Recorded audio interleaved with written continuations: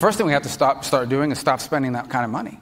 We had already done 2 pandemic reliefs. This came on top of it.